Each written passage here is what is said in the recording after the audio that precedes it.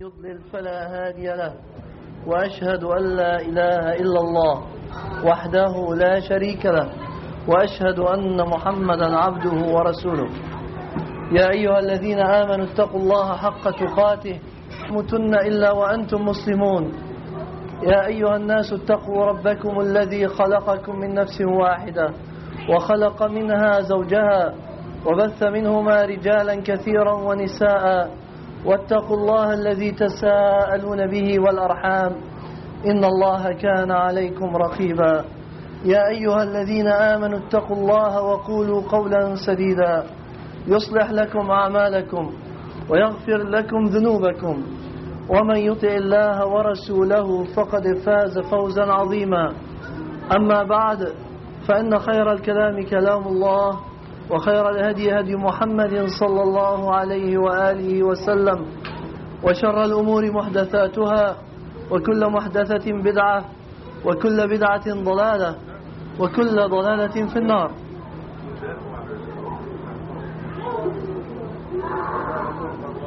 وبعد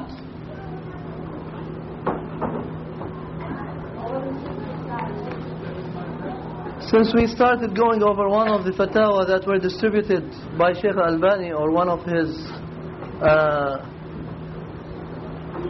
guidelines, then inshallah maybe it's better to continue with this, just to make sure that we do not run out of time later on without having the chance to cover this, which is very important.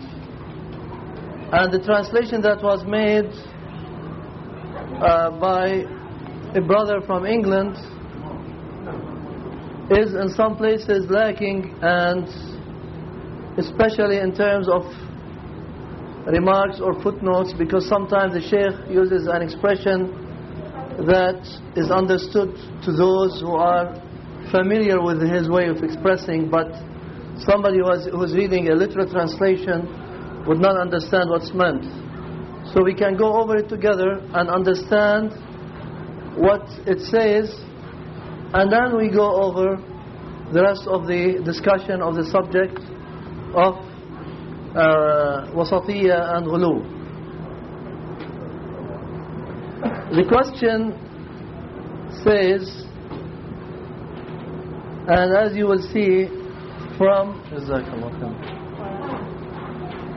reading it, that in many cases you do not see a complete sentence, because this is transcribed from a tape, from the slang language in a tape.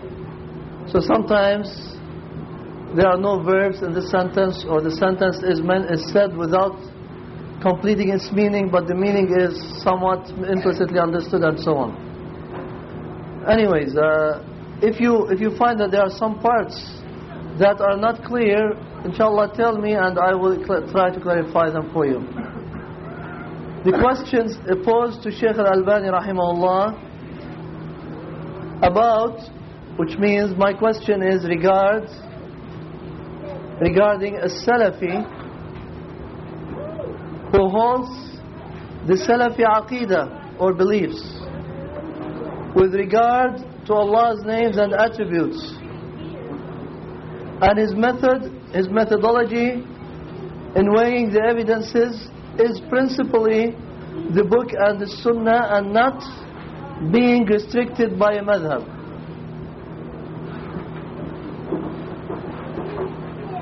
So in general, a person is Salafi in terms of beliefs of Asma and Sifat, and also in terms of taking the evidence from the dalil. However, in many situations, he imposes his own view and ijtihad, thinking that it is something good and beneficial, and that it is prescribed, and that it would benefit Islam and strengthen it. So he feels that it is right to be part of a jama'ah, and by jama'ah he means here, the questioner, he means jama'ah by the understanding of many of the common people in our time, which means a party, not a sect, a party of those da'wah parties of our time, like Ikhwan Muslimun, like Hizb al-Tahrir, like Jama'at Tabligh, like some other groups. So he feels that it is right to take a Jama'ah or to be with a Jama'ah and a party and to give bay'ah or pledge of allegiance and so on. Or he sets up a Jam'iyyah or an organization, for example, which aids and supports this Hizbiyyah or partisanship in a different manner, whether manifestly, which means openly, or in a hidden manner. Then such a person differs with us with regard to some rulings pertaining to the rulers or some groups and so on. So does this difference between us and him allow us to say that he is not upon the methodology of a Salaf al-Salih, but rather he is from the sects that are heading toward destruction, meaning from other than the saved sect out of the 72 sects? So that's the question. Is the question clear? Is it clear? What's the saved sect? The saved sects. First of all, it is recommended to sit when there is a class of knowledge, to sit in a way to show respect of the knowledge. Unless you are very, very, very tired, and this is the only way you can sit. Okay? Secondly, we covered this before in a previous lecture, but for your benefit, inshallah, because you were so quick to respond, I'll tell you that there's a hadith in which says that this ummah, the Muslims, will be divided into 73 sects. All of them will be in the fire except one sect, and that is the one upon which I am and my companions are, which means the Prophet ﷺ and his companions. So only the group of Muslims who are upon the way of the Prophet ﷺ and his companions is the saved sect or the saved group.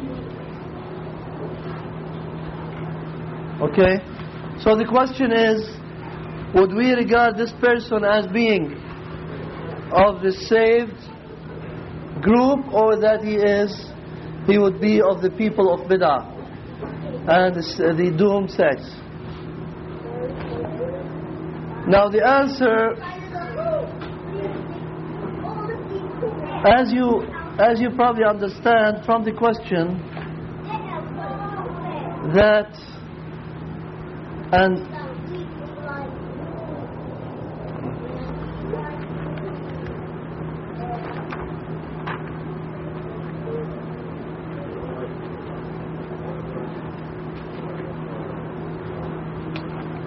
trying to see I'll tell you the reference for this question, because I mentioned I missed to include the number of the tape, the tape number where this answer came from, because at the end of the answer it says number 1, but number 1 is not available, it's on a different page. So inshallah I'll bring you the answer, but it is from a recent tape, one of the recent tapes of al-Albani rahimahullah before his death. The question is basically asking about a problem that we deal with, but it could spill, or we used to deal with, but it could spill into another problem that we deal with now. It's basically asking about people who, quote unquote, we call them sururis. Because what we mean when we say a person is sururi, I mean, this is a very wide term that could apply to people. For example, Muhammad Surur, who's in England now, he says that he denies that he has an organization. and that he has followers or bay'ah or things like that. But there is a manhaj or a methodology which he propagated in his magazine As-Sunnah. And you see this kind of methodology present in the actions or behavior of many people. So we say, that's why I said between two courts is because some of them, we don't know if they have actual underlying organization or not. They deny it, many of them. But there are some indications that there is such an organization. From the way they act, they behave like the people in Ayana or in other parts of the world who are part of this manhaj. You find that they behave in a very well organized, very systematic, Hizbi party-like manner. So that's obvious. And according to Sheikh Muqbil, for example, he said, he said, I make an oath that, or something to that effect, that Muhammad Surur told him that he has, or confessed to him that he has an organization. And this is mentioned in the book Al-Qutbiyyah, for whoever read it in Arabic. I don't know if you have a copy of it here. You have copies? Okay. So it brings the quotation from Sheikh Muqbil that he was told by Surur, or he was able to make him, force him to confess that indeed, yes, he has an organization. But whichever is the case, whether there is an actual organization or not, this is not what is most important. What's important is that there is a methodology. There is a manhaj. And we see it everywhere. And this manhaj, sugar, unmilk, everything,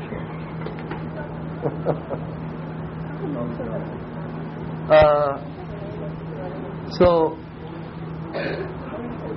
we see it, and we see in it the same symptoms that we used to see before it in the da'wah of Ikhwan Muslimin, when we used to be in contact with them and to suffer from their hizbiyah and their animosity.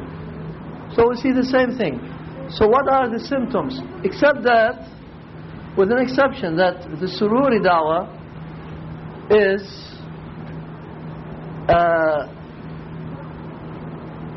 advocates the Salafi Aqidah, whereas the Ikhwan tell you, you can be whatever. You can be Salafi, you can be Khalafi, you can be Ash'ari, you can be whatever you want. The important thing is to be part of our party, of our organization. So the Sururis, on the other hand, they have this distinction that, and this is probably part of the reason, is that this da'wah is strongest and mostly established in Saudi Arabia, among the youth of Saudi Arabia. And as you know, the correct aqidah, the Salafi aqidah, in terms of the names and attributes of Allah, is very clear over there. So there is no compromise in that. So we find that this is a feature of it, that it has a correct aqidah in terms of asma and sifat. And I'm trying to emphasize this, that not in all parts of aqidah, specifically in the names of and attributes of Allah. And even that, we get to a point where we differ with them in regard to the Hakimiyyah, because some of them at least, will single out al-Hakimiyyah as a separate part of aqidah, of the Tawheed, of al-Rububiyyah, of al-Uluhiyyah, or both. They make it something separate, and they emphasize it so much because of their love of, or interest in emphasizing the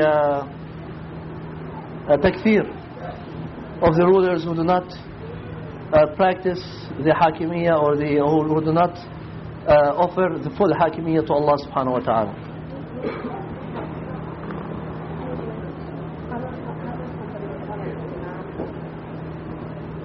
An imam?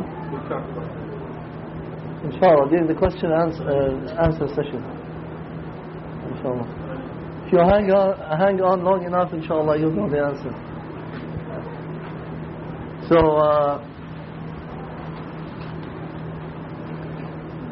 This is one feature.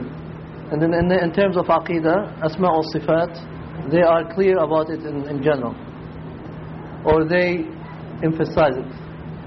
In terms of Ijtihad and Taqleed, they are in general Salafis in matters of Furu'a, of Fiqh, which means they are with us that we take things based on the Dalil. Qur'an and Sunnah, Qur'an and Sunnah, Qur'an and Sunnah. So what is the difference then? The difference is that they are not with us in terms of matters of Hizbiyah. They come together as a Hizb, as a group, as a party, that whoever belongs with them they give him full support and full love and full alliance, and whoever is not part of that party, he is rejected and disliked and hated and warned from and expelled. So this you see clearly in their actions. And as I said, whether they have bay'ah or not, you see this. If you go to their programs and you show support to them, you are their beloved one. If you don't, you are under their attack day and night. And for those who have not contacted them at close distance, they probably don't know this. But as you come closer to them, you will realize this. We have seen this in many parts of this country, including the brothers who used to live in, or who lived, some of them still live in Wisconsin, near the Jum'ah magazine. Brothers who live in some parts of Texas where there is some presence for them, or some existence. Brothers, when we used to deal with them at the level of Al-Quran wa Sunnah Society, and various other examples of brothers dealing with them directly, you find that they have very strong Hizbiyah. Another feature is what I already mentioned earlier, Takfir. They support the Takfiris, even though they probably will not go to the level, to the degree of Jama'at al-Jihad or Jama'at Takfir wal-Hijrah, but they are not against that direction. Because what they do is they emphasize political matters, criticism of the rulers,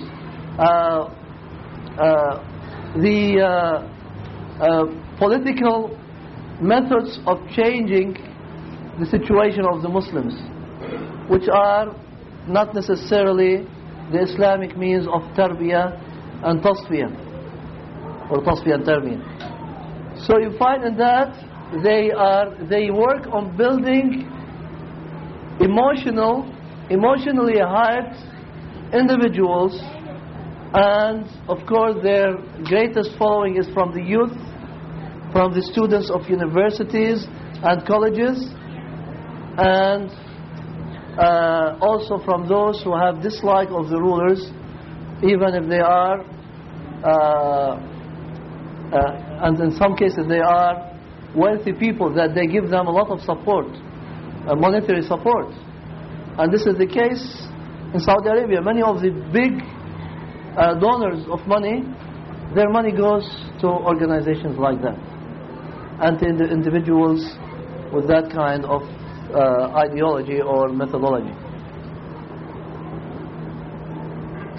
So I'm saying this to be clear, because we are talking about Wasaṭiyyah, and we'll be giving more examples later, inshallah, in the course of this talk. So when we criticize one side, it doesn't mean that we accept the other side. We do not accept the Sururis, we do not like them, we totally dislike them, because we know that they are destructive to us. They are causing harm to us. Not direct harm only, but the indirect harm, which is worse. Because by their action they are, as I said earlier in the previous lecture, they cause the rulers and the governments to target us without reason. And therefore they will not leave us alone to teach the people and educate them and guide them. So that's a big harm that they are doing to us and to the deen in general. So that is why we dislike them. And we have to warn from them. But on the that's one thing that we have to be careful about, so that when we on the other hand criticize our brothers who are going to the other extreme, it doesn't mean that we like those people. No, we do not like them. So this tends to be emphasized very much.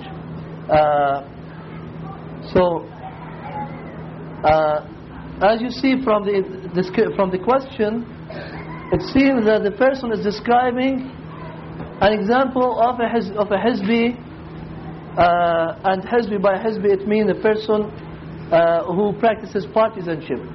And partisanship, as I explained earlier, is that you would favor the people who are in your party, the Muslims in your party, in your group, even if they are wrong, and disown or do not favor those who are from outside of your party, even if they are right.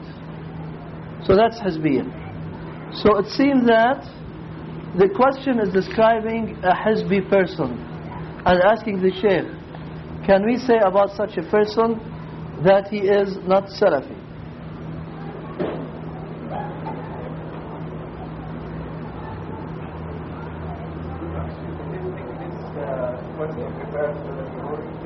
No. I'm saying, I'm guessing from the description of the person that this is what we understand to apply to the sururis. And as I said again, between quotes sururis, because I'm not putting myself in a position that I want to prove that there is a sururi organization or there is not, because this is not important to me. What I know is that there is sururi fikr or methodology, and that is what we need to be careful about, because it causes destruction to its holders and to other Muslims as well, like ourselves. And the description here in the question is about a person who is of that type of methodology,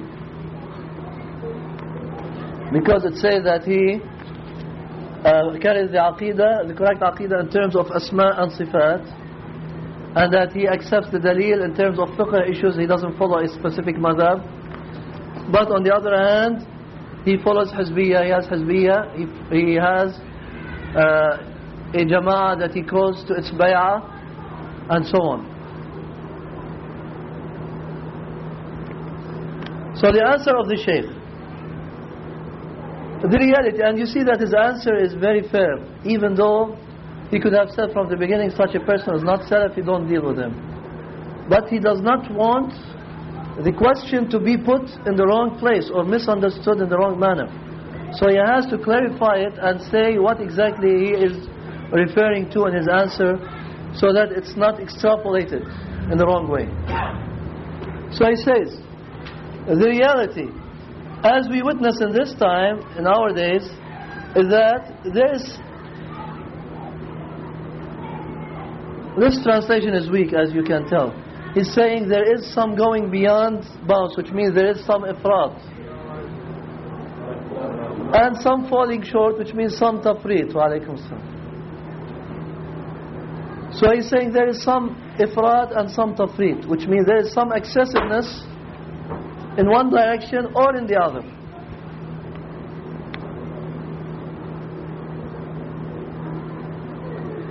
In answering the likes of this question. So when answering this question, some people, he's saying, go to ifrat, some people go to tafrit, which means they do not give a balanced answer, a fair answer, and that is what he will inshallah give. So it is fitting that each person be examined individually, which means if I give you a general answer that would apply to everyone, you would say, okay, the Shaykh said this applies to you, therefore you are not Salafi. Or the Shaykh said this, therefore you are Salafi. But maybe it did not mean me. He's talking about a general hypothesis. So it's fitting that each person be examined individually and his words weighed and measured with the true balance. If we look at some of the Imams of As-Salaf As-Salih and at some of the views and ijtihads, their views and ijtihads, then there is no doubt that we find some mistakes that they have made conflicting with the authentic Sunnah. So he's saying even the Imams of the Salaf, they would make mistakes which show conflict with the Sunnah. However, as long as we have known from them that they cling to the correct methodology, the book, the Sunnah, and what as-Salaf as-Salih were upon, despite differing in some aspects of that,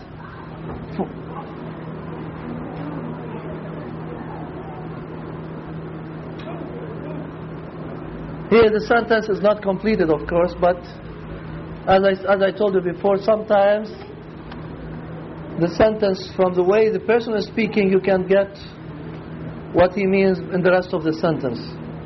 He's saying, as long as we know that they cling to the Qur'an and Sunnah and the guidance of the Salaf, then they are okay. So then they are okay, this part is not there, but it is implicit. Despite differing in some aspects, even if they are wrong in some aspects. For example, if a companion says a saying and no one contradicts him, then is such a saying proof or not? Can this saying be taken? In other words, if a companion, one of the Sahaba, has a statement or an opinion, and it is not known that other companions disagreed with him, can we take his statement as an evidence that cannot be rejected? In other words, the Hujjiyyah of the deeds of the Sahabi. That's what they call it in the matters of fiqh. This matter is controversial among the scholars. And we would say yes in answer to this. But it doesn't mean that all the scholars will say yes. So some of the scholars say that it is not, whereas others say it is. So differences like this do not necessarily take a person who disagrees, even if he is mistaken, out of being, or remove him from being upon the methodology of as-Salaf as-Salih. Okay, differences which are acceptable, differences which have room for, differing and presenting the evidence and so on. Now, history repeats itself, which means as we say this about the past and the Sahaba and the Tabi'een and so on, and the Salaf, we can say the same in our time. This individual who attributes him to as-Salaf as-Salih, it will be said that he is with the Salaf as-Salih or against them according to how close or distant he is in reality in regard to this claim. So he can claim as much as he wants to be that he is part of the followers of Salaf as-Salih.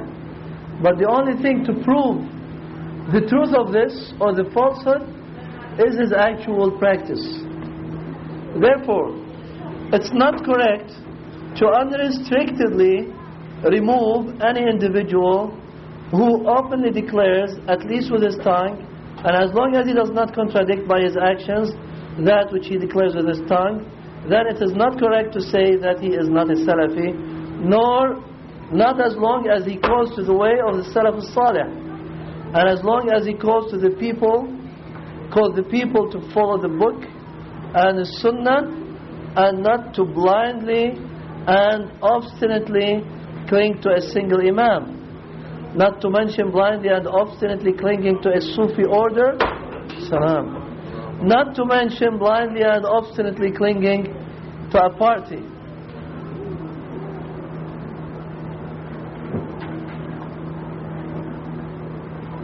See, I told you he'll make it. Inshallah. However, yeah.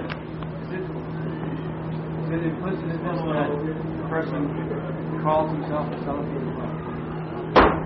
He calls to the way of the Salaf because he also uses the terminology.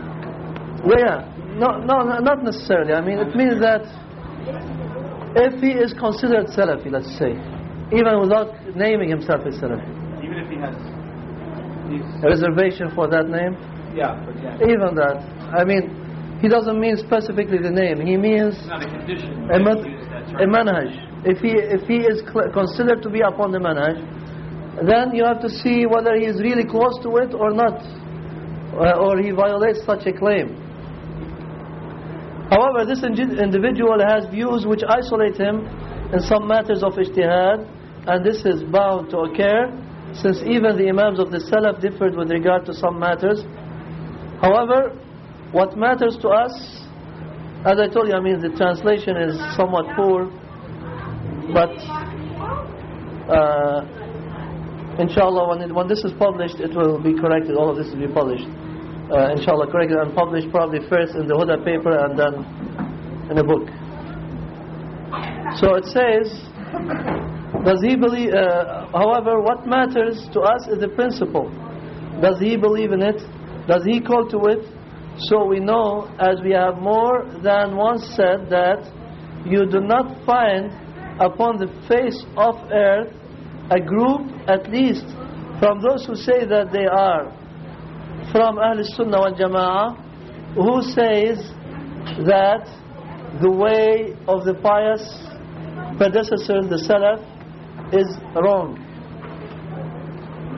Even if they do not follow this way in reality, yet still they are not able to say that it is wrong. So this individual who calls to the following of the Salaf, both in reality and da'wah, who may disagree in some details, then we are not able to remove him from his attribution, which he publicizes openly that he follows due to some. We cannot remove him due to some violations. However, these violations may be matters of an individual nature, such that they only affect him personally, or affect those who are close to him, or they be things that may greatly affect the society also. Thus this effect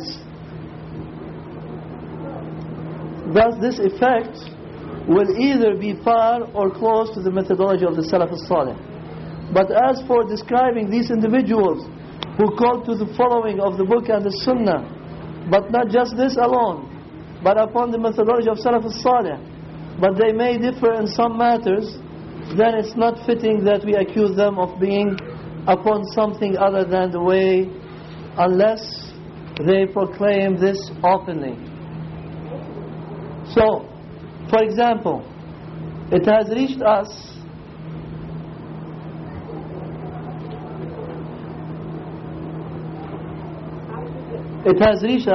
which means it has come to our knowledge from some of them, that they say we follow the Salaf in their aqidah and in their knowledge, but not in their means. So this is a fundamental contradiction to the methodology of the Salaf al-Salih. Indeed, it is contrary to the da'wah of the Messenger ﷺ, who gave full importance to Tawheed in the Meccan period, as is known. The other jama'at who say that they are upon the book and the Sunnah do not give importance to the call of Tawheed. Indeed, you may find among them those who say that this most important da'wah splits the people and does not gather them, so we must distance it from the da'wah. So these people for certain are not Salafis. If some people reach the likes of this level in distancing themselves from the Salaf, even if he attributes himself in his words and in his da'wah to being upon the methodology of the Salaf, then it is merely a word which he says. Okay, that's it. Now let me explain or summarize to you what he said, because it may not be very clear, and to try to connect the beginning with the end to present a clear picture of everything. He was asked about a person who follows the Salafi manhaj in terms of aqidah, in terms of, and we said the aqidah is specifically in asma and sifat, names and attributes of Allah, who follows also the Salafi manhaj in terms of fiqh matters. He bases his, or he takes the fiqh matters based on the evidence from the book and the sunnah. But on the other hand, in matters of practices of making da'wah, calling to Islam, he practices something else other than the way of the Salaf. He calls to bay'ah and he to hizbiyah and things like that. The question was, can we consider this as Salafi or not? And the Shaykh, as I said, he was careful in answering, even though the translation probably does not reflect it clearly, that before he gave the answer which came at the end of his answer, he wanted to clarify that his answer, he does not want his answer to apply to people who are actually Salafis but have some mistakes. So if we find a Shaykh of the Salaf, of those who make da'wah to the Salaf, Salafi manhaj, and I don't know if it is a good example, but to me it is an acceptable example to take the example of Shaykh Adnan Ar'ur. So Shaykh Adnan Ar'ur, he has mistakes. And of course there is no one but has mistakes. He has mistakes, and his mistakes are probably mistakes that are against the Salafi manhaj. But at the same time, the da'wah that he calls to is the Salafi da'wah. The aqidah that he calls to and carries is the Salafi aqidah. The call to fiqh issues is the Salafi way of using the dalil and so on. He is against hizbiyah. He is against bay'ah. And he calls people to the way of the Salaf in all of its aspects. And he says, I'm a Salafi and we should be Salafis and we should call to the Salafi way. Now, some people have found some mistakes in his books, in some of his books or some of his tapes. Does this make him a non-Salafi that we should disown him and attack him openly and secretly and so on? According to what I understand from the statement of the Shaykh, you have to be careful with such people who have erred and made mistakes in some areas. You cannot simply like that expel them from the da'wah. Rather, you have to be considerate and be careful in approaching these people. Maybe you can give them nasiha, advice, and hope that they accept their advice, because your advice is not enforcing on them. And especially if it is matters of ijtihad, as he described, or else matters of personal frictions, as I'm saying from me, not he didn't say this. Then in that case they may not accept the advice. But still it would hold that they have mistakes in some areas. That does not mean that we have to burn them out or to remove them from the record because they have made mistakes, therefore they are all bad now. And even though just a few months or years before, we used to take everything from them, whatever they say, without questioning. So this seems like a bit of excessiveness in dealing with such individuals. So the Shaykh in the beginning, he was emphasizing that don't make a mistake in understanding my answer that I will give you next. Because such question has to be taken on individual level, in individual cases. So you take each case separately. Instead of asking me for a general question and taking a general rule, I'm telling you that this has to be dealt with at individual level. So for any specific person, you ask me, I tell you, if he is like that, he has made mistakes in some areas, but in general he is Salafi, then he is. On the other hand, if his aqidah is, he says it's the aqidah of the Salaf, but I do not take my manhaj from the Salaf, my da'wah from the Salaf. Rather, I have bay'ah and hizbiyah and asabiyyah and so on and so forth. And I do not want to start with tarbiyah and tasfiyah and waste my time on educating the people. I have a more important mission of establishing the rule of Islam, killing whoever stands in my way, and causing havoc on earth. Then such such a person, how can we consider him a Salaf? So this is basically what the answer of the Shaykh is. You had a question, Ya Salim.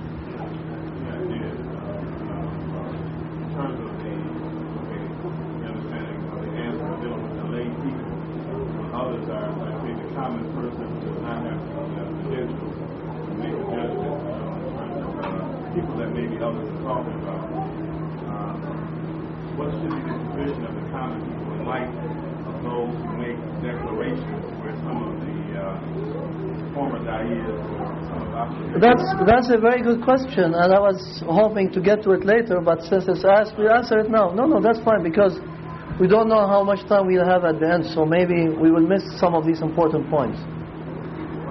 The question is that the answer of the Shaykh, if I understood it correctly, you can correct me if I'm wrong. The answer of the Shaykh al-Albani rahimahullah was in regard to people who have the ability to make judgments. But how about the common people who have no such ability and who are now getting into labeling others by saying that this is Salafi and this is not Salafi and this has minor mistakes and this has major mistakes? Is their position a correct position, or what kind of advice we can give to them? Is this basically what your question is? Yes, like the aspect of the common people in terms of their kalam and dealing with the subject. Should they even, where should they be at? Exactly. And then at the same time, you have some people who are in touch with some of the scholars who may have made proclamations concerning some individuals. For the common people, where should they be in relationship to this? There's sometimes an aspect of ikhtilaf, right, where a person makes the wrong judgment to get one ajr, and if they're correct, they get two. Right. Okay. Yeah, that's, as I said, a very good question. And before answering it, I would like to point that when we read the previous fatwa of Shaykh, and you have it on the first page, it's a one-page fatwa, or the last page, whatever, he partially answered this question, or there is a partial answer to this question, or part of my question answer will be there, taken from there, because he's saying that you should not, or the people should not normally get into these matters of labeling others, because there's some more important mission for us, some more important job for us to do, and that is to seek the knowledge. Why are we wasting our time in those other issues that do not benefit us in any way except to bring hatred and animosity into our hearts? That's exactly what he's saying in the, or very close to what he's saying in that fatwa. So the answer is, those common people, unfortunately, many of them have been convinced by those who are above them, and those who are above them have been told by some of those who are above them, or they deducted, maybe not necessarily were told in a direct way, but they understood from them in this chain that these matters of knowing who is who, and who to take from and who not to take from, and who to write off from the manhaj and who to keep in the manhaj, this is a very vital, important matter that you should deal with it before anything else. Because if you don't, you may take your knowledge from the wrong people. That's how they convince them. You know, so another, and then who is going to tell us who to take from or not? It boils down to 2 or 3 individuals in the whole world.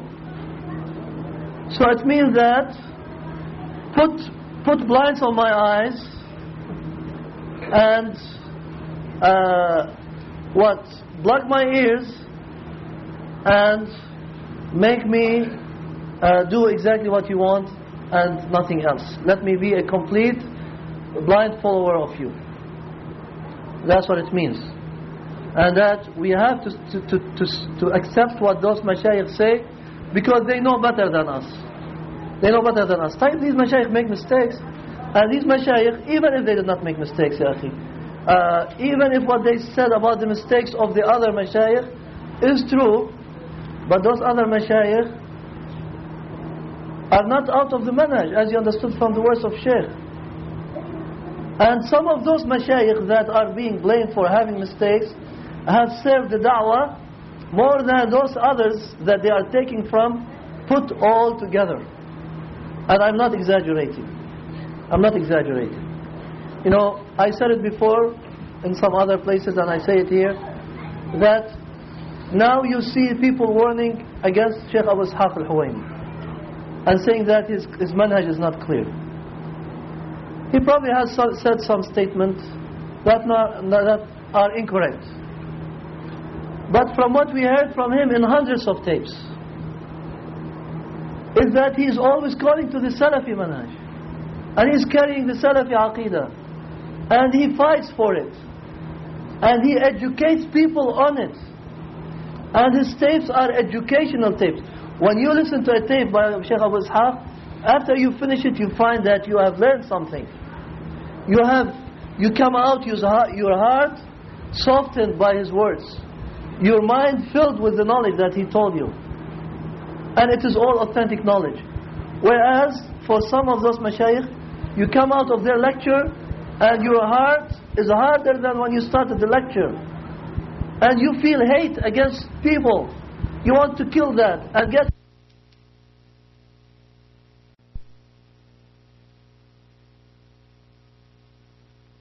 of mistakes that some people make, and every one of us is liable to mistakes. And subhanallah, you find that if we set some people as with the mission of digging the mistakes of those who dig the mistakes of others, I'm sure they will come up with books full of mistakes. But this is not the purpose, and they will not accept it. I know many people, they will never, for the wealth of the world, want to waste time trying to dig for the mistakes of others. As I was saying to some brother, I think earlier today, and I mean, one has to be fair. They tell you, if you say, I said now you have to be fair, they say, he's talking about muwazana. And muwazana means when you are talking about somebody, you are mentioning his good points and bad points. And this is very bad. This is a no-no, because if you make muwazana, that means you are trying to make the person acceptable, and that means you are making the people swallow his mistakes as well as his right things. But I'm not talking about this now. So what I'm saying, take the person of Abdurrahman Abdul Khaliq. Abdurrahman Abdul Khaliq, he has many mistakes, and some of them are real serious.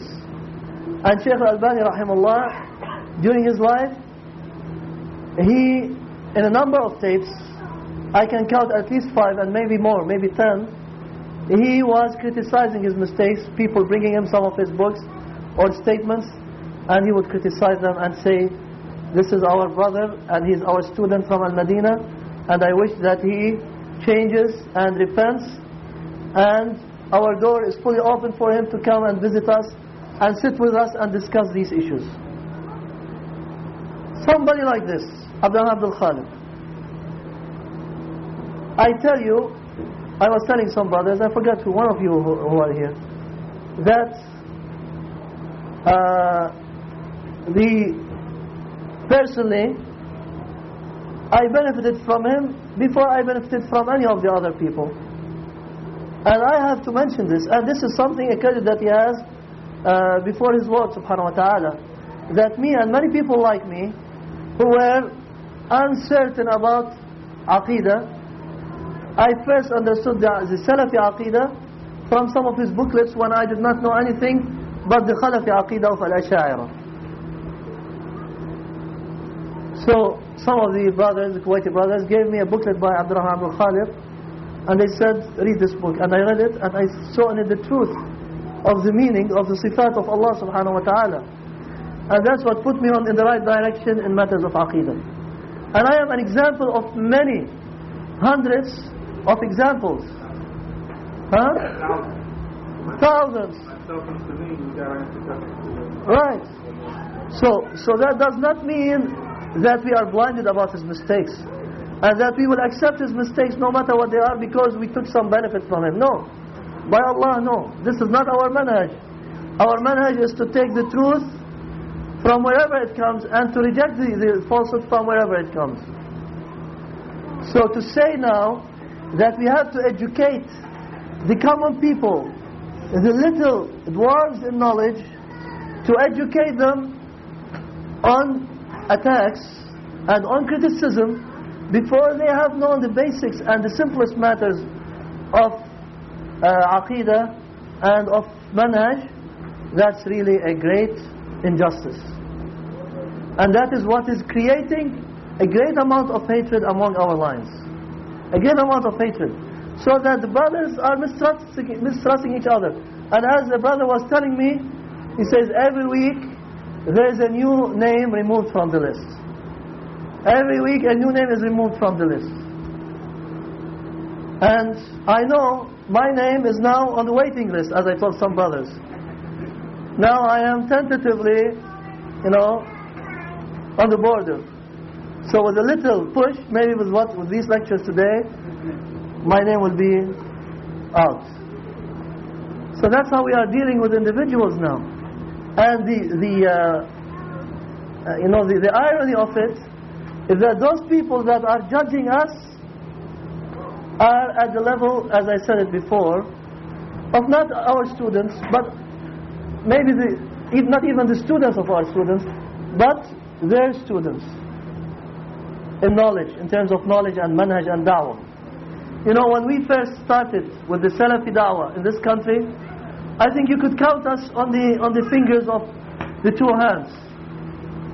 I think probably from the whole area here, there was Salim, there was Kamal, myself, a few other brothers, very few in the northeast, in addition to the brothers who, the Kuwaiti brothers who came from overseas and so on. And then the brothers started entering slowly, and they started learning from us, and then others learned from them, and others learned from them, and those who came at the end, like some brothers who embraced Islam like 2 or 3 years ago, and then 2 years ago they became on this extreme line of tabdiyah. A brother in Canada who's selling my books, who sells my books there, he has a bookstore and he sells my books. He told me, you know what, some of those brothers came to my bookstore and they told me, when you sell the books of Jibali, you have to put a disclaimer on them that he is unclear about some issues of aqidah. I said, I wish that these brothers would come and give me a test on aqidah, or I give them a test on aqidah, to see what is their level of understanding of the aqidah, or the manhaj.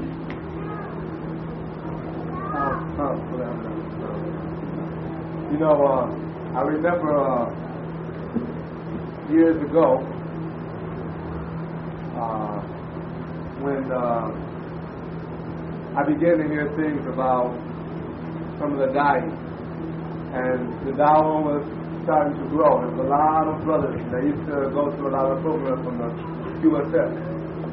But then we started to hear, I would hear about such and such kind of mistake here, and he's not. Started hearing this same kalam. And subhanAllah, as a result from it, organizations formed, they got strong. And as a result, like the Jamaat sort of split up. Half the brothers went with Ayana and the Dawah to Ayana, and then this Dawah spread all around the country. And then from their kalam, they said things like they took the position of the Shiyukh and tried to belittle it because of the Jamia and those people who were the callers to it, callers to the Dawah. They was the first one to say, be careful of Fulan, be careful of Fulan. So this was the dawah of the brothers early on, said be careful of Fulan, Fulan, Fulan. And as a result, we've seen what happened. So, inshallah ta'ala, you can give us some clarity on how do we make the distinction between the two. But the thing was, there was a problem earlier on, from the people who was, inviting the people to other than Qur'an was Sunnah, for the understanding of South, for the other position there. Well, I mean, this is a hard question to answer. He's saying, I think this catches this from this distance, but still, I repeat some of what he's saying. He's saying that what are we supposed to do? Because from a number of years we were warned about some specific mashayikh or da'is, du'at, that we should be careful of them and not to take from them.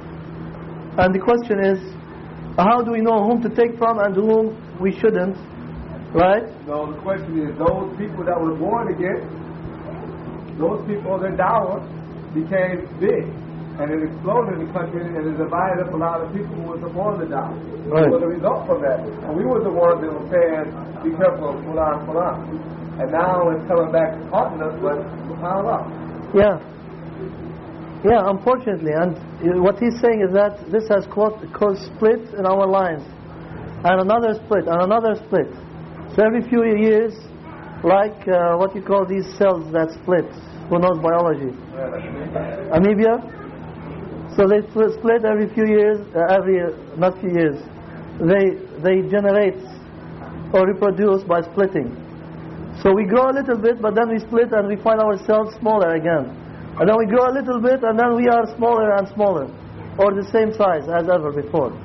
And that's because we seem to be somehow nurturing this kind of feelings of animosity and hatred among us. And even though there are some individuals that we say do not take knowledge from them, because on the overall they are not upon the manhaj and upon the clear manhaj or da'wah, but in general many of those that are warned against, they're not like that. And as you heard from the words of the Shaykh, that if in general the person is upon the manhaj, but he has some mistakes here and there because of his ijtihad, then you forgive those mistakes. And I believe that we should be at a level, or train to be at a level where we can distinguish to some degree at least. We can discern that this person, we can take from him the knowledge, but not everything. And this person, we cannot take anything from him because it's more bad than good. And this person, we can take from him almost everything that he has to say, with just a few exceptions. So we need to develop this kind of understanding in us. But I think that the people are at a level where they can distinguish. And as I gave the example of Abdurrahman Abdul Khaliq, you know, from the beginning, I remember the first Salafi conference that was ever held in this country, which was in Ashland, Ohio, in 1980 or 81? Do you remember? 81. In 1981, exactly 20 years ago. I was translating for Sheikh Abdurrahman Abdul Khaliq in his lectures. He was talking, I was translating for him. And I disagreed with many of the things that he said, and I did not like them. But that did not mean that I rejected everything that he said. So taking some truth from him, it doesn't mean that it blinds me to the extent that I take everything from him. And so what I'm saying is that people in general are not so dumb that, or they should not be so dumb as not to be able to distinguish between what's right and what's wrong, especially when they are given the understanding of the dalil, of the importance of the evidence. When you say something, give me the evidence for what you are saying. Where is the evidence from the book, from the sunnah? When you, I forgot what fatawi that Sheikh Abdul Rahman gave in that conference, but there were many fatawi that were wrong, fiqh fatawi, and they were against the evidence, and we did not accept them from him. And similarly in his view about da'wah in general, we disagreed with some points. So what I'm saying is that if we find mistakes with some people, it doesn't mean that those people, you cannot take anything from them. And I tell you that some of the individuals that we used to invite to Al-Quran and Sunnah Society conferences, some of the mashayikh we knew, and the brother knew, and I used to tell them at the level of the majlis, shura, that this shaykh has such and such problems, and this has deficiency in this area, and this shaykh has deficiency in that area, so we should not give him lectures in this area, or we should be careful when he answers questions in that area, and so on. Like some of the mashayikh that came to us from Egypt, from Ansar Sunnah and others. But on the other hand, there was a lot of benefit coming from those mashayikh. So we did not completely disown them and say we have nothing to do with them. We want the complete, perfect, pure individuals to come to our conferences. Where are they? I would like to see where are they. There was one such person, and he died 1400 years ago. So there are no perfect people anymore. There are anybody that you will invite will make mistakes. And we hear mistakes from our beloved brothers and mashayikh that they come to the conferences still today. But that doesn't mean that we dislike them or hate them for that. No, we advise them and we take what they say, what is right, and we leave what is wrong. So I don't know if I answered the questions that were asked, at least to some degree. It is hard to give full answer, because as you see, even in the answer of the Shaykh, it is a vague answer. He cannot give you a clear cut that he is making so many mistakes, therefore he is still okay or he's not okay anymore. It is a more of a general question that you can know its answer by Allah Alam, by khibra, by experience. Okay, one issue of clarity. Sometimes the Al-Jibālī is going to give general fatwa on certain types of fiqh and they take the general fatwa and they apply it to a particular individual. And I wondered if you could explain the position of this type of action in terms of the proper proof. Is it correct or incorrect to take a general fatwa and apply it to one particular person? Like this, for example, let's say there's a general fatwa saying don't cooperate with al-Jibālī, for example. And you have somebody applying that to a particular individual, because that individual individually has to be evaluated is he actually al-Jibālī or not. Well, that was the way that the Shaykh answered in the question, in what we read. That he said, I cannot give a general answer to this question. He said that the people, when they answer this question, they go between ifrat and tafrit. They go excessive in one way, one direction or the other. And we have to be careful which individual we are talking about. So depending on the individual, we can give the answer. And to say that a person is of Ahl al-Bid'ah, we have to know his overall manhaj or methodology, and based on that, decide what he is. And another thing is that the decisions that come to us from whoever makes a decision, that does not mean that his decision is a final and perfect and cannot be questioned. Because those people who are passing judgments, they are also humans. And they also are liable to making mistakes. And we are not bound to take everything they say without questioning as if it is part of the Qur'an or the hadith of the Prophet ﷺ. And it is very appalling, as I told some brothers also, to see to what degree this has reached, this kind of blind imitation, taqreed and hizbiyah in regard to these issues of tabdiyah, to the extent that we have been receiving emails from individuals who are very limited in their knowledge, emails that say, oh brothers or oh sisters, and they are like emails that are sent to large numbers of population, of people. They say, oh brothers and sisters, be careful, do not take any knowledge from this or that or that or that or that, and it counts about 20 or 30 names. And those people that are counted there, many of them are, by the criteria that Shaykh gave, they are considered Salafis. They are considered to be on good manhaj. And those people that are sending the emails, and this is also ironic, less than a year ago, they used to come to us and say, what do you have? What is the most recent book that you have by such and so author? And they ask us for it so that they can buy it and read it. Now they are sending emails, do not read for this author. So between 1 year and now, he has changed upside down, or you changed upside down, or what? How is this happening? What kind of madness is taking place in the world? And then they say, and this I heard it, they say Abu Abdullah al-Jibali has become too soft in his stance in regard to manhaj. I said, subhanallah, I never changed on my stand in the manhaj, because the same people that I am saying the same things about them, I used to say the same things a few years ago when we used to invite them to QSS. And certain individuals that now you do not want to read his books. Last year you were asking me, please give me the last book that he published. That individual, he approached me a number of times and asked me, Dr. Jibali, why don't you invite me to the conventions of QSS? And I never said anything to him. I said, maybe someday inshallah. But I did not want to invite him because I know that he has some problems in his manhaj.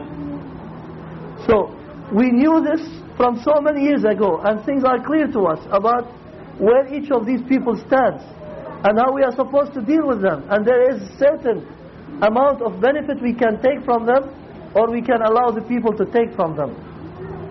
But now, you know, like children, they got a new toy and they are so happy with it, and they want to challenge the whole world with this little toy that they got, with this little water gun that they got. So Allah musta'an. I mean, it's very sad, but it's real, and it is happening, and we have to be patient in dealing with it, and ask Allah Azza wa Jal to open the eyes of the ummah, of the du'at, to see the truth and to be more sensible in dealing with the affairs. And I ask Allah Azza wa Jal to lead the mashayikh, and we have started some talks with the mashayikh who are talking to those people underneath that they should be careful, and that they are causing a lot of fitna and harm among the young and ignorant people.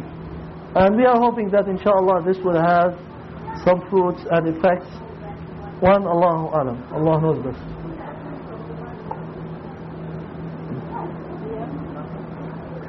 Okay, let us, since we have drifted so far, not probably too far, but a little far from the actual subject of Wasaṭiyyah, let's go back a little inshallah and try to cover it, or cover some good part of it before Maghrib. We have about 15 minutes, 20 minutes, 15 minutes to Maghrib. So inshallah we'll try to cover some of it now, and then finish the rest after the prayer, and hopefully we will have some time for questions and answers.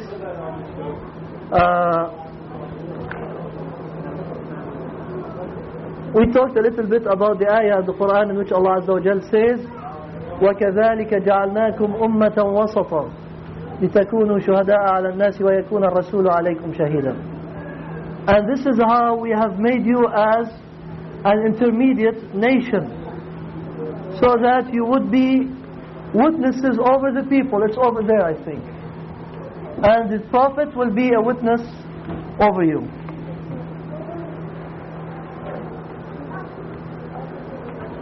وَكَذَلِكَ جَعَلْنَاكُمْ أُمَّةً وَسَطًا. So Allah Azza wa Jal is addressing the Muslims by saying, this is how we have made you. That's okay. So that's why the cups keep going. Everybody's looking for cups. Where are they? Under the chairs. This is how we have made you an intermediate nation, so that you would be witnesses over the other nations. And as in the authentic hadith reported by Abu Sa'id al-Khudri and others, and recorded by al-Bukhari and others, that the Prophet ﷺ said, يُدْعَى نُوحٌ يَوْمَ الْقِيَامَةِ, Nuh will be summoned on the day of judgment. فَيُقَالُ لَهُ هَلْ بَلَّغْتَ, he will be questioned, did you deliver the message?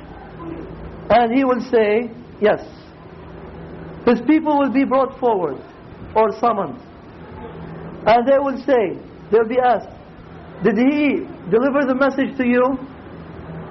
They will say, مَا أَتَانَا مِن نَذِيرٍ وَمَا أَتَانَا مِنْ أَحَدٍ. So on the day of judgment, they are lying. They say no. No warner came to us. Nobody came to tell us anything. The people of Noah. فَيُقَالُ لِنُوحٍ مَنْ يَشْهَدُ لَكَ. So Noah will be asked, who do you have as witnesses?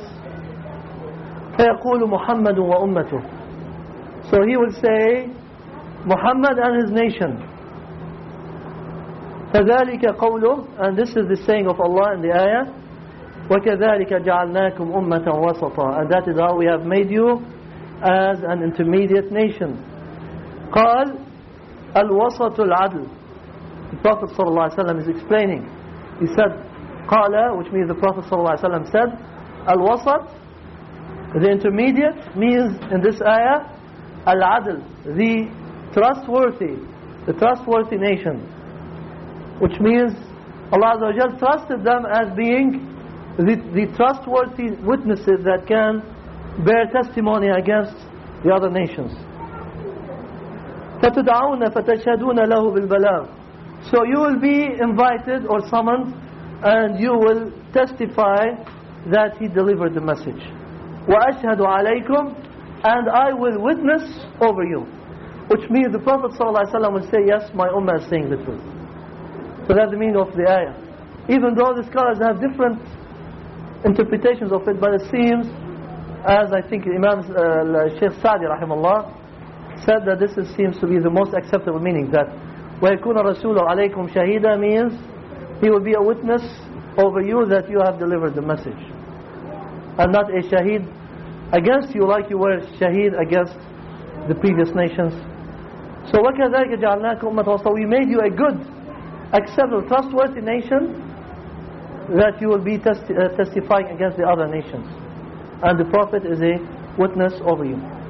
And here they discuss also why it says وَكَذَلِكَ جَعَلْنَاكُمْ أُمَّةً وَسَطًا لِتَكُونُوا شُهَدَاءَ على الناس ويكون الرسول عليكم شهيدا. In the first part it says شهداء على الناس, يعني شهداء came before على, and in the second part it says الرسول عليكم شهيدا. They say the meaning coming from the understanding of the Arabic language is that to show that the particularity of the ummah, and that the Prophet ﷺ was chosen as the witness for this ummah or over this ummah, which is a form of praise, in other words, for this ummah. And another hadith relating to this ayah, also recorded by al-Bukhari and Muslim from Anas, he said the Muslims passed by a funeral. So the people أثنوا عليها خيرا, which means they praised the people, that person, the deceased. And the Prophet ﷺ, when he heard that, he said wajabat, wajabat, wajabat, which means this is to pass, this is to pass, this is to pass, this is said to pass, which means this is accepted, accepted, accepted. And then they passed by another funeral, and the people أثنوا عليها فأثني عليها شرا, which means the people said bad things about the deceased in that funeral. فقال النبي صلى الله عليه وسلم وجبت وجبت وجبت. He again said the same thing, وجبت وجبت وجبت, this is accepted, accepted, accepted. فسأله عمر فقال, Omar asked him, what did you say that? Why did you say this? And he said, whoever you give, من أثنيتم عليه خيرا وجبت له الجنة, whoever you give a good praise of him, he will enter Jannah. And ومن أثنيتم عليه شرا وجبت له النار, and whoever you give bad praise, which means blame for him, then he will enter the fire. أنتم شهداء الله في الأرض. You are Allah's witnesses on earth. أنتم شهداء الله في الأرض. أنتم شهداء الله في الأرض. He repeated it 3 times. You are Allah's witnesses on earth. And then In one of the reports, the Prophet ﷺ after this recited the ayah, وَكَذَلِكَ جَعَلْنَاكُمْ أُمَّةً وَسَطًا لِتَكُونُوا شُهَدَاءَ عَلَى النَّاسِ, and that is how we have made you an intermediate nation, so that you would be witnesses over the people. If you go to the books of tafsir in regard to this ayah from Surah Al-Baqarah, you will find a lot of benefits, even though most of them revolve around what we said. If you go to Ibn Kathir, for example, or Tabari or Al-Alusi or other books of tafsir, so they all mean about the same. Al-Sa'di said, وَسَطًا أي عَدْلًا خِيَارًا, that you are good and trustworthy. وَمَا عَدَى الْوَسَطِ فَالْأَطْرَافُ دَاخِلَةٌ تَحْتَ الْخَطَرِ. Other than the wasat, the middle, as you remember when we drew this stick, other than the middle of the stick, the sides of it are in danger, which means the extremes. If you go to either extreme, you are in danger. So Allah Azza wa Jal made this ummah wasat in all affairs of the deen.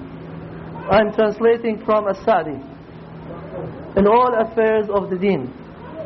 Oh, this now. I think I have to turn like this. So that don't trip on it. وسطا في الأنبياء بين من غلا فيهم كالنصارى وبين من جفاهم كاليهود. Intermediate in regard to the prophets, between those who want to the excessiveness in their regard like the Christians, and those who deny their position like the Jews. Because the Christians made Isa alayhi salam son of God, and made his students prophets, and made other people saints and prophets. Whereas on the other hand, the Jews, they were killers of prophets. Whenever they have a prophet, they killed him or tried to kill him. And the last 4 prophets that ever came were killed by the Jews or were attempted to be killed by the Jews. Right? Yahya, Zakaria, the son Yahya, were killed by the Jews. And then Isa, they think that they killed him. But Allah raised him. They tried to kill him. And Muhammad sallallahu alaihi wasallam, they poisoned him, and Allah saved him from death until he completed his message. So you see, that's their practice, to kill the Prophet. They have no regard for the prophets of Allah subhanahu wa ta'ala. So the believers, on the other hand, the Muslims, are intermediate. They do not go to the extreme or to the other extreme in regard to the prophets. Wasatan fi sharia, in regard to the laws, legislations, they are wasat, the believers. They do not go to excessiveness, to tashaddud, like the Jews, nor to ease and relax, to leniency like the Christians. And in other things, inshallah, we'll come to that when we show the chart.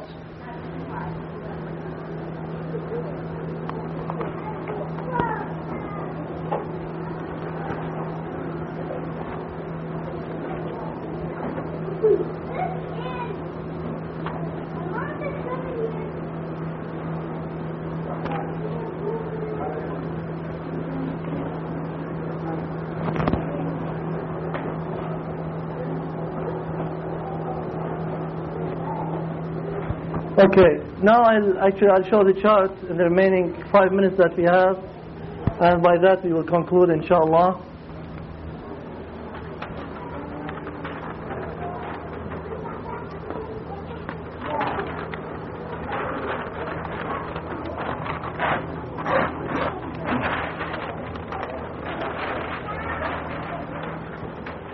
Okay, this shows some examples of Ifrat and Tafrit and Wasaṭiyyah.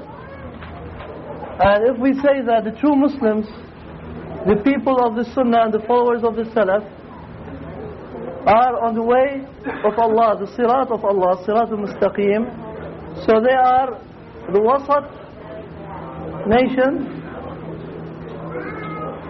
They are the Wasat nation, ya brothers.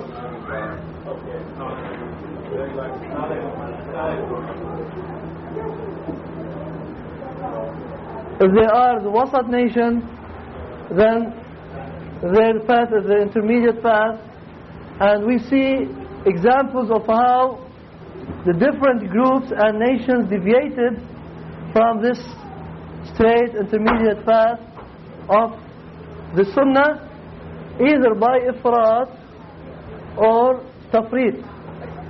And ifrat, as you remember from our definitions earlier, yesterday, ifrat is excessiveness, doing too much of something. And tafrit means falling short of doing something, doing too little of something. So some would go to one extreme, the others go to the other extreme. In terms of following the messengers, as we just mentioned, the Christians had ifrat, excessiveness. The Jews had tafrit. In terms of purification and food, tahara and food, the Jews had ifrat. And as we see until now, their kosher is much more strict than the halal food of the Muslims. Why? They made it hard on them, so Allah Azza wa Jal made it harder on them. And similarly for cleanliness and things like that. The religious Jews are very strict in those matters. The Christians, on the other hand, are dirty, filthy, they eat everything. So they are the opposite to the Jews. In matters of sins and punishment, now these are for different religions. Now talking about different sects. In terms of sins and punishment, the Muslims are in the middle course. The Khawarij go to Ifrat. The Murji'ah go to Tafrit.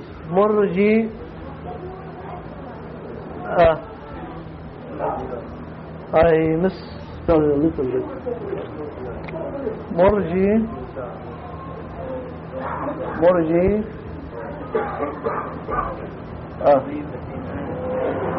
The Murji'ah go to Tafrit and the Khawarij go to Ifrat. What do the Murji'ah say or do?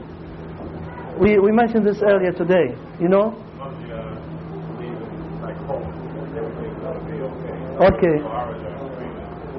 Okay, more exactly or precisely what we said today. The actions are that the Iman is not one level. So that the Iman of the word sinner is like the Iman of the Murji'ah say that the Iman is just saying, statement, doesn't require deeds. Okay. How about the Khawarij on the other hand? They make takfir. If one makes a sin, that's it. He's in the hellfire forever. A kabira. A major sin, he will never leave the fire, the hellfire. Okay, so this is ifrat, this is tafrit. In Qadar, in matters of Qadar, the people of Sunnah are in the middle between Jabriya and Qadariya. What is the difference between Jabriya and Qadariya? We discussed this 6-7 months ago, right? 8 months, 9 months ago. They don't believe in the Qadr of Allah. Qadariya or Jabriya? Qadariya. What does it mean they don't believe in the Qadar? They believe in the Qadar, but what? They believe it can be changed. That everything happens, whether good or bad, is part of that, part of Qadr. That what? Whatever bad deed you do or good deed is part of his Qadr. The Qadariya? That's Jabriya. Jabriya say, you remember when we discussed this last time I was here, and we said that Jabriya, al-Qadariya, Qadariya also they call them al-Jabriya are called al-Qadariya, they have another name, al-Qadariya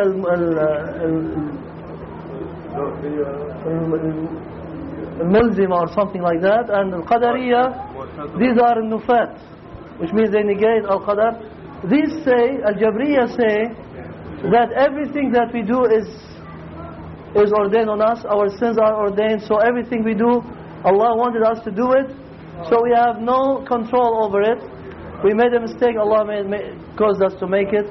So why is He punishing us for it? Therefore He is unjust. The Qadariyah, on the other hand, they say Allah has no hand in anything that we do. He has totally no control over it. So it's close to what the brother here said. That the Qadariyah rejects the belief in the Qadar.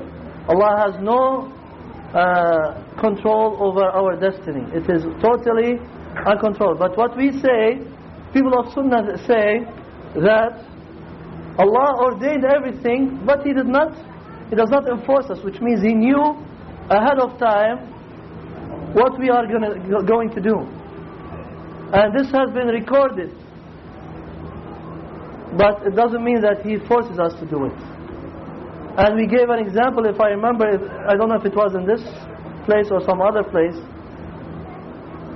I think it was here, that the example was, if there is a principle, and this, we heard it from, I believe, Sheikh Safwat Nuruddin,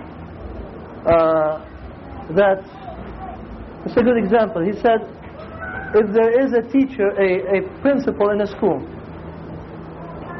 and the first day of school he goes into one of the classes, or he looks at the yard where the kids are playing, and he observes them, and from his long experience, being 30, 40 years principal in a school, in an elementary school, he could see from the actions of the students that some of them are bright students, and some of them are not as bright, even though they are new students in the school. So somebody will ask him, what do you think about this student? And he says, he will fail at the end of the school. And the other will pass with very good marks.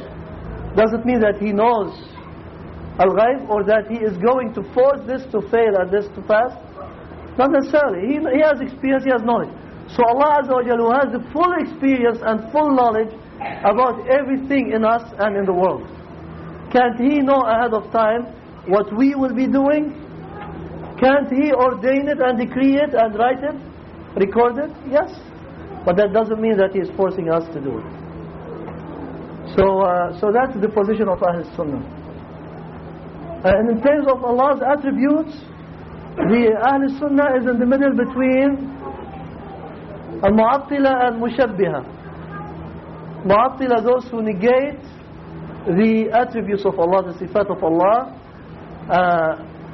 or suspend their meanings if they don't totally negate them. And the Mushabbiha are those who liken Allah to His creatures.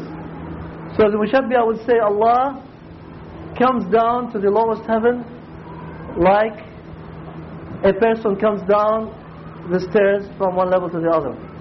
He makes istiwa on the throne like a person would sit on a chair. He sees with his eyes, which have the white part and the black part and whatever, the pupil, etc., like us and so on. And they start likening Allah to His creatures.